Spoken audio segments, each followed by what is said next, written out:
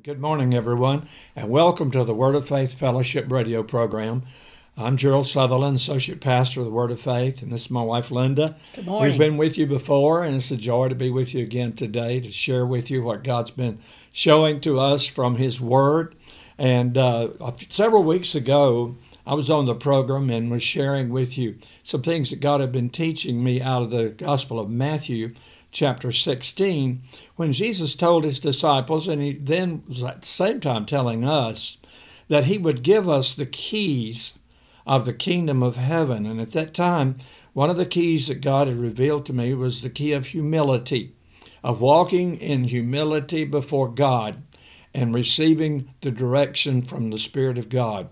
And so I realized at that time even that there were many other keys that God wanted to show us.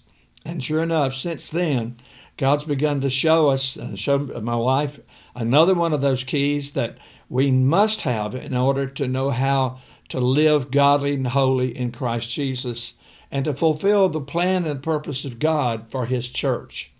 So today, we're going to be sharing another one of those keys. And I feel like in the future, from day to day, week to week, month to month, God's going to begin to reveal more and more of those keys, those principles of living and operating in the kingdom of heaven. And that's the way God wants us to live. So Linda, go ahead and share with them what God has shown you today. Well, I'm going to start out with Colossians, the 2nd chapter. And, you know, it's a very serious day and time in which we're living. And yet we could have great hope, because my hope is that I will make it to heaven, either when Jesus comes back again for the church or if I die before then. But that's what our goal is to make it to heaven. But in the meantime, to walk with Him day by day, minute by minute. And so we've got to be very grounded, because this day and this hour, there are so many doctrines, so many thoughts about various things that we consider to be foundations in our hearts and lives, that now, unless you're rooted and grounded in what you know the Bible says in your relationship with Jesus, then you could be turned upside down, so to speak. I was thinking this morning, I had a friend growing up, went through elementary school with her, high school, and even a year of college. We went to the same college at the same time. And she, I would walk to school with her, went to her home many times. She was a church-going young lady. She had many foundations that we would consider just be all the foundations that if you'd gone to church and were in Sunday school all your life, that you would have grounded in your heart. And she went to this school, and I did too, and she happened to take a religion class. I didn't have to take it, and I'm grateful I did not. But she took a religion class. And after one semester of being in that class, some of the foundational principles, for instance, the virgin birth, she no longer believed in. I was so shocked, so astonished to hear her talk, and how that thing had changed, and how men's ideas and what men thought about the Word of God came into play and could completely upset everything in her that she had been taught all of her life. So I want to read here in Colossians, the 2nd chapter, beginning with verse 6. As you have therefore received Christ, even Jesus the Lord, so walk, regulate your lives, and conduct yourselves in union with and conformity to Him. That makes it real clear. Our lives are to be regulated. They're to conform to His will, to what He has laid out for us all of our lives. Those of us who have been in church, been in Sunday school, all of those principles. And then he says, have your roots of your being firmly and deeply planted in Him, fixed and founded in Him. Not men's ideas, but founded in Him. Being continually built up in Him, becoming increasingly more confirmed and established in the faith, just as you were taught, and abounding and overflowing in it with thanksgiving. And we should be so grateful for those foundations that have been put into our heart over the years. And then verse 8, a very significant verse. See to it that no one carries you off as spoil or makes yourselves captive by their so-called philosophy, and that's what my friend experienced. Men's so-called philosophy, intellectualism, vain deceit, plain nonsense. Following human tradition, men's ideas of the material world rather than the spiritual world, just crude notions, following elementary teachings of the universe, disregarding the teachings of Christ the Messiah. And today we've got to guard against disregarding the teachings of Christ the Messiah and letting any of those little seeds of doubt and unbelief creep into our hearts, because it will have a harvest eventually in your heart. Whatever you put in, that's what's going to bring the harvest. And so it's very important that we do not get carried off and have a lot of things grow up in our hearts, and then either you come to the knowledge of, well, this is wrong, and you have it rooted out, or maybe you never get it out. You know, I was just thinking over the years that you and I have been in the ministry, we've met a lot of people who seemed like at the moment that we knew them, they were on fire for God. I mean, they really had a zeal for God. But then over a period of time, you begin to see them drift away from those foundations that you were talking about. And now, I mean, some of them we've never seen before, rather since then. But their lives are a shambles because the foundation crumbled when the attacks came, and they do come. They will come. And the purpose of those attacks, of course, is to cause your foundations to crumble so that you don't stand for God. The Bible says those that endure to the end shall be saved. That's right. That's right. And so I've been reading in Matthew, and I'm reading in the 5th chapter of Matthew there, where it's the Sermon on the Mount. And many of you that have been in church all your life and in Sunday school, you'll recognize that. And so Jesus goes on talking to his disciples and the people that are gathered around him.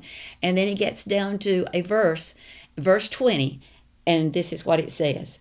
For I tell you, unless your righteousness, your uprightness, and your right standing with God is more than that of the scribes and the Pharisees, you will never enter the kingdom of heaven. That's right. Never enter the kingdom of heaven. So if it's got to be more than what theirs is, we need to find out what theirs is so we can make sure ours is more than that. It says, you have heard that it was said to the men of old, you shall not kill, and whoever kills shall be liable and unable to escape the punishment imposed by the court. And of course we know the 10 Commandments, thou shalt not kill. And we wouldn't want to do that. We never even come into our thinking that we'd even be a part of anything like that. But then Jesus said, but I say to you, everyone who continues to be angry with his brother or harbors malice against him will be liable and unable to escape the punishment imposed by the court. I mean, he goes a step further than what the Pharisees and what the letter of the law is. Not just not to kill, but you don't remain angry over something they said or something they did. See, that takes it a little bit further, and it involves the heart. That's just not what happens on the outward of pulling a trigger to kill somebody, but what's in your heart. Are you still harboring something in your heart against them? And then he says, whoever speaks contemptuously, insultingly to his brother will be liable and unable to escape the punishment imposed by the Sanhedrin. And whoever says, you cursed fool, you empty-headed idiot, we might say, you're crazy. Yeah. Something like that. You're liable and unable to escape the hell fire. And so that makes it more serious. And of course, with Jesus and with our Father God, everything is a heart issue. It's not what is happening all the time on the outside, because what's happening on the outside is just a reflection of what's going on the inside. And so then I went on over to later in the book of Matthew, reading on through in chapter 15. And let me tell you, first of all, what is a Pharisee? What is a scribe? A Pharisee was a member of a Jewish sect distinguished by observance of the traditional and written law, and they kind of felt like they were superior to everybody else. They were very self-righteous. very hypocritical. In other words, you do what I say, but you don't do how I do. In other words, they live two separate lives. They taught one thing, but then they acted another way. And you know, one of our young ministers recently got up and preached, and he told how God was dealing with him about what he gets up and shares and preaches to others. Is he actually living that, and is he actually practicing that when he gets home and leaves that church building? And that's so very, very true for every one of us. You know, I was talking to a man yesterday evening, and he told me that that he knew a person, or had met a person recently, that was no longer going to church. They grew up in the church. But somewhere along the line, they were wounded. They were hurt over something that happened. He didn't know what. But because of that, that person was no longer going to church. And it's been years since that incident happened. And unfortunately, that happens all too often, where people are wounded, they're disillusioned, they trust someone that they think should be walking upright and holy, and then they fall into sin, and then their lives, because they're observing that person, their lives are in a shambles. That's right. And that's where it's so important. We must have our individual relationship with Jesus so that absolutely nothing shakes us, just like Abraham. It talks about over there in Romans, the 4th chapter, that Abraham was just steady, that he was not moved by anything. And if anyone ever had an opportunity to be moved by circumstances, he surely did. But because he was not moved, he had that foundation, which was just turning to Jesus, just believing in God, just believing what he said. What he said, he meant, and what he meant, he would do. So, and another scripture over in Matthew, it says, "Have you heard that it was said, you shall love your neighbor and hate your enemy? Well, I tell you, love your enemies and pray for those who persecute you." Now, that's a whole different thing. Love those who hate you. It's very easy to love those who love you. But those that hate you or have aught against you, and that goes that beyond what the Pharisaical system is, just do on the outside. Again, that has to be a heart change before you can do that. That's exactly right. And God commanded, honor your father, honor your mother. He who curses, reviles, or speaks evil, or abuses, or treats improperly his father and mother, let him surely come to this end by death. Now, we all know that's another commandment. Honor your father and mother, that your days may be long upon the earth. Most of us have been taught that, heard that, since we were very little.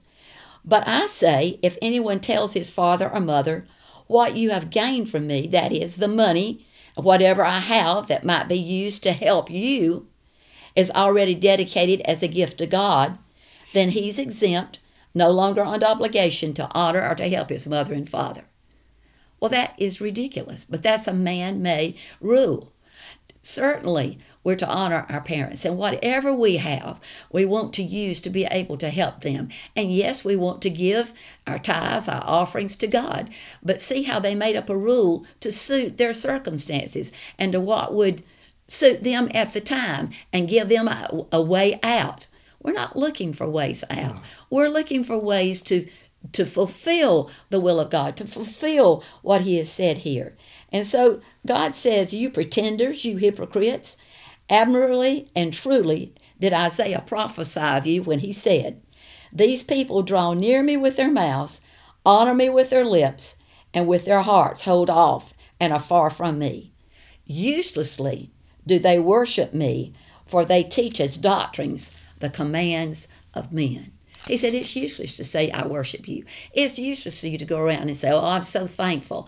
Oh, I just praise God for what he's done for me, when it's only a lip service. It's only an outward show, because you're doing what the people are expecting you to say, what they're expecting you to do, instead of truly in your heart. You're so grateful. You're so thankful for all the things that God has done for you. And so over there in Isaiah, Jesus was quoting what happened over there in Isaiah, the 29th chapter, the 13th verse. For as much as men draw near me with their mouth, honor me with their lips, but remove their hearts and minds far from me, And their fear of me is only a reverence that is a commandment of men that's been learned by repetition without any thought about its meaning. No heart in it. Just doing it over and over again. How many things have we done? How many things have our families passed on down to us time and time again? Oh, my family's done that for years. Or we did that last year. Or this is just something my family likes to do. Is it based in Jesus? Did Jesus initiate that? Is that something that is in the Word of God? No, many times it's not. And we get to thinking when we don't even question, well, did Jesus, is he leading that to do us again now? He may have in the past, but is that what he's saying that we're supposed to do now? See, this is where the Pharisees they wanted Jesus to direct his disciples to do everything according to just the law, instead of what is Jesus saying to do?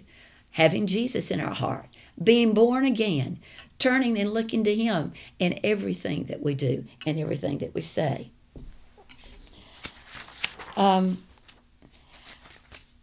It says over there in Mark, the 7th chapter, he's talking about just doing what you're told to do and not, having any heart in it.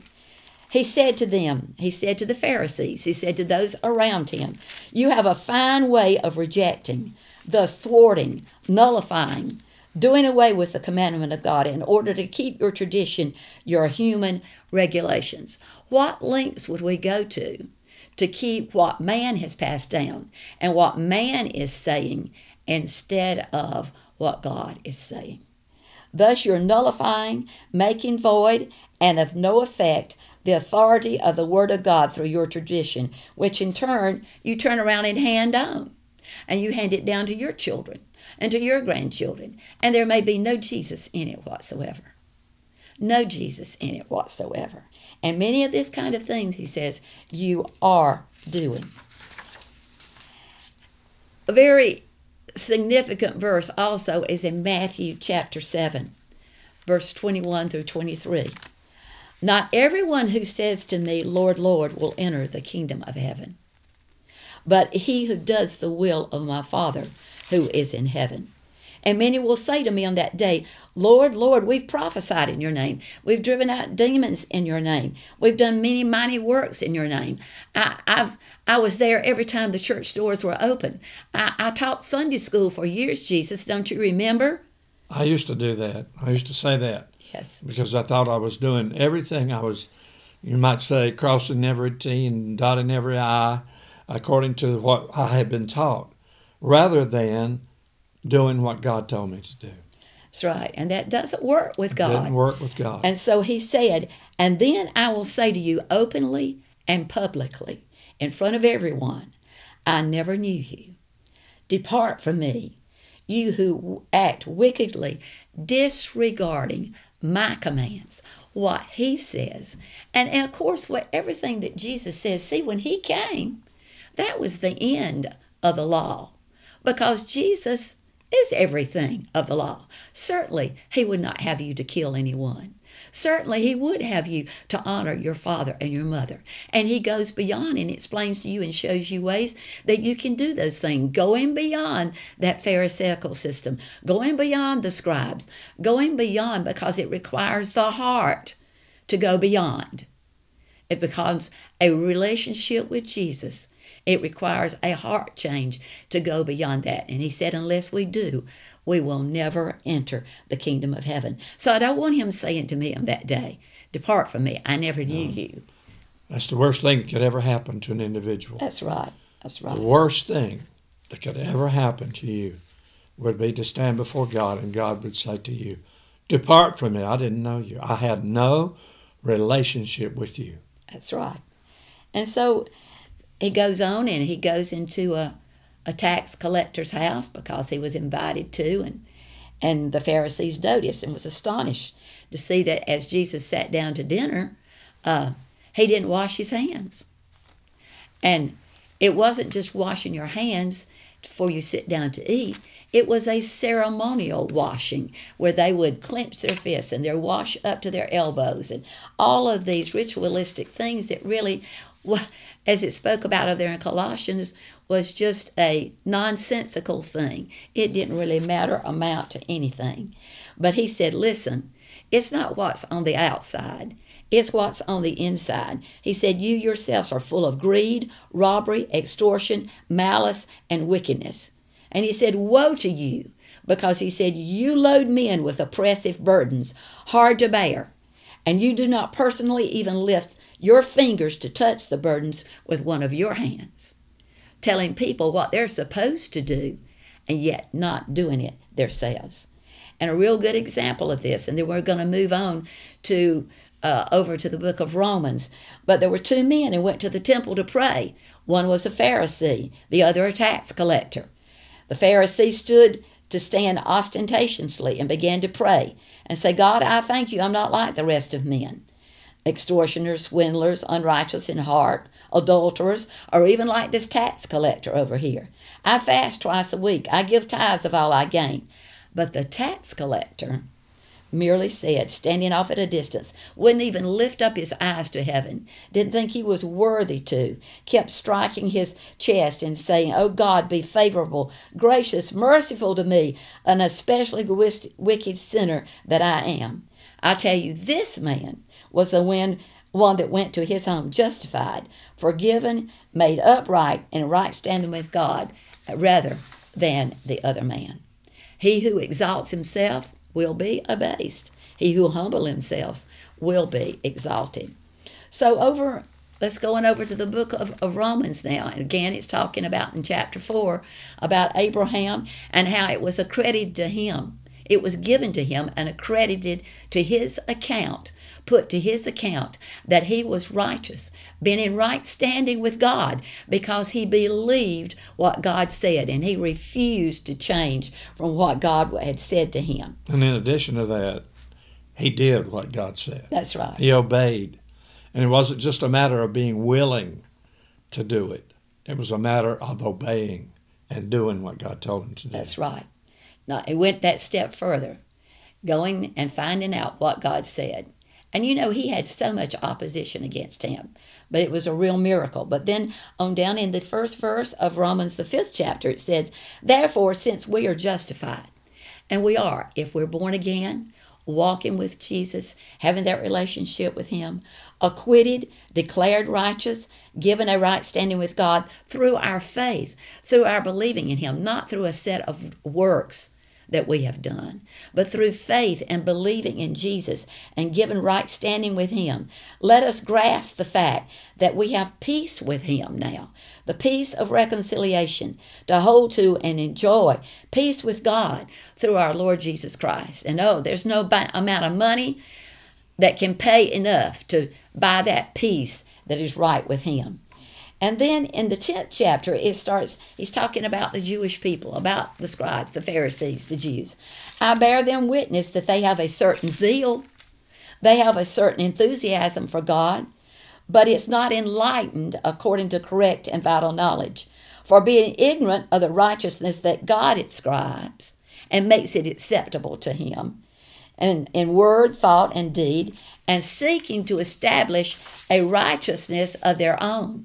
They sought to establish their own righteousness, a set of rules and regulations. Instead of just turning to Jesus, he was there. He was there all the time, and he could direct them. He could lead them, going on into that place of where our righteousness to exceed that of that set of rules and regulations. I was just thinking as you were sharing that, I spent the first 30 years of my life living that way, thinking that I was doing everything. I was going to church. I was, trying to do everything right. I had my list of things that I knew I couldn't do, and yet I didn't realize that it was in my heart to do those things. I wanted to do those things, but I just abstained from doing them, so I thought I was doing okay. And then one day, and I've shared this in my testimony before, one day God spoke to me and said, about how much of your heart have you given to me? And that's where I knew that I needed a Savior. And I turned to Jesus and was born again. That's right.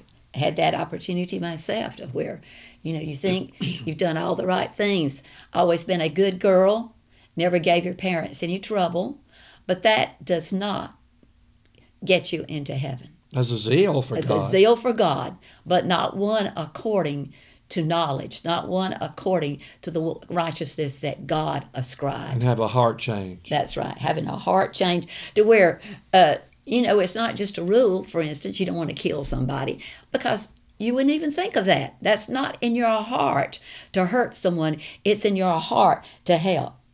And I was thinking about Paul. Paul grew up as Saul. He was a Pharisee of the Pharisees by his own words. Yes. He says he was over in Philippians, the 3rd chapter. He had done everything according to the law. He had a lot of credentials. You talk about education according to the law, everything going for him, but he gave it all up when he met Jesus on the road to Damascus, and he saw what he was like, and he knew he was lacking. He gave every one of those credentials up for the sake of Jesus. And he said, and he wants to be found and known as in him, not having any self-achieved righteousness that can be called my own, based on my obedience to the law's demands, ritualistic uprightness, and supposed right standing with God, thus acquired, but possessing that genuine righteousness which comes through faith in Christ, the Anointed One, the truly right standing with God, which comes from God by saving faith. And that's the key in the kingdom of God. That's right, it is. Not any self-achieved, anything that we have done that we could call our own. All of that is nothing compared to our right standing with Him, and that He does put to our account. He puts it to our account because we believe and we trust in Him. It talks about over there in 1 John, the 3rd chapter, what a quality of love that God has bestowed upon us, that we should be called the sons of God. What a quality that God has put on us, not man, not the letter of the law, because we do want to make it to heaven. We do want to make it to heaven, and we want our righteousness to be that exceeds that the letter of the law puts out. So grateful, so thankful for all that God has done in our hearts to change us. And if He hasn't changed your heart, it can happen today. That's right. You turn to Him, cry out to Him. We constantly do, because there's a daily salvation that needs to come. Every day we need to be saved. We need to be corrected in things that we're thinking were right. They're not right at all. We want to be changed. We want to know that we're right with Him constantly every day. Jesus, I want to make it with you. I want to make it with you, and I don't want to just wait to a certain time. No, it's every day walking with Him. That's right. Every day walking with Him as though it was the last day that we would have to walk with Him. Till we go over to the other side, going from glory to glory. The old song we sing, He's changing me. He's changing me from one step of glory to the other. And going on to that next verse in Philippians 3, excuse me, it says, for my determined purpose is. That's right. My determined purpose is that I may know Him, that I may progressively become more deeply and intimately acquainted with Him, perceiving and recognizing and understanding the wonders of His person more strongly and more clearly, and that I may in that same way come to know the power outflowing from His resurrection. Those are the words spoken by someone who came into the knowledge of God about the key of righteous living. That's a key in the kingdom of God. That's right. That's that other key. And we love you. We're going to be praying for you and holding on to you. And we're here with you every Monday, Wednesday, and Friday from 8:30 to 9 o'clock. And also on the internet on our website, www.wordoffaithfellowship.org. And you can watch many of the testimonies of people in our church who've had that change of heart. Thank you. God bless you. Have a good day.